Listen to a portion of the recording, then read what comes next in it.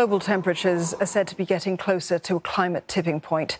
The UN says that the world may heat up by 1.5 degrees Celsius above pre-industrial levels in the next 5 years. And that's seen by scientists as the threshold to avoid the most catastrophic effects of climate change. UN experts believe that there is a 40% chance of that happening from this year up to 2025. Now, that's up from the previous prediction of 20%. And that would push global temperatures temporarily past the limit set by the Paris Climate Accord, which is measured over a 30-year period.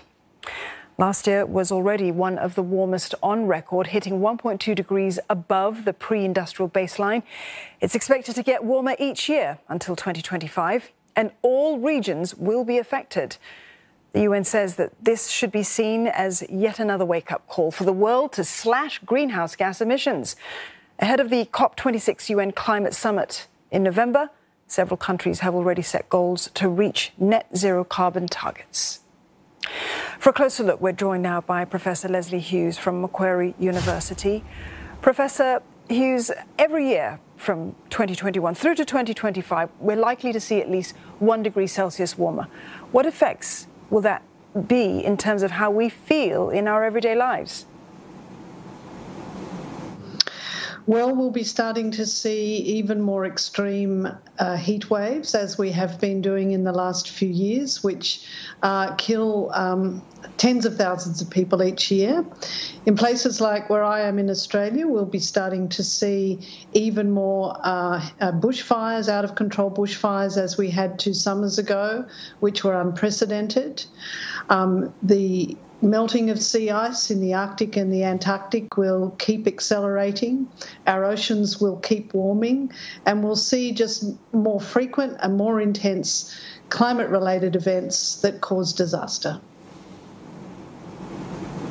Professor Hughes, last year was already one of the warmest years on record, despite COVID-19 lockdowns that slowed down much of the global economy. What does this say then about our progress in the climate crisis? Well, to put it bluntly, we're failing. We're failing globally. Most countries are failing nationally.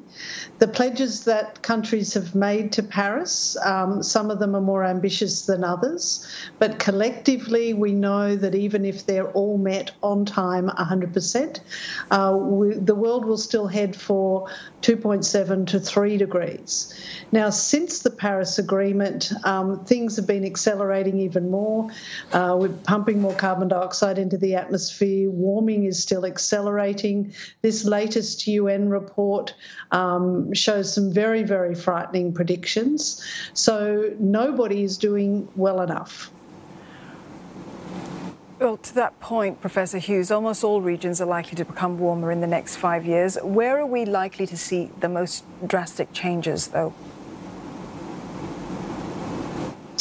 Well, it's hard to say, really. We're seeing changes everywhere. There's no part of the world that's immune.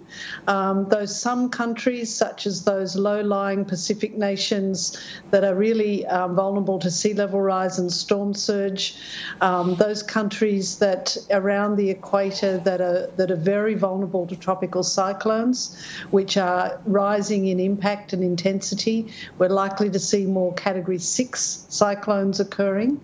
Fire-prone countries like Australia, like parts of Europe, like parts of the eastern US and Canada, likely to see more severe bushfires. It's really difficult to locate a country around the world that won't be affected in some way. All right, well, many thanks for speaking to us this evening. We've been speaking with Professor Lesley Hughes from Macquarie University.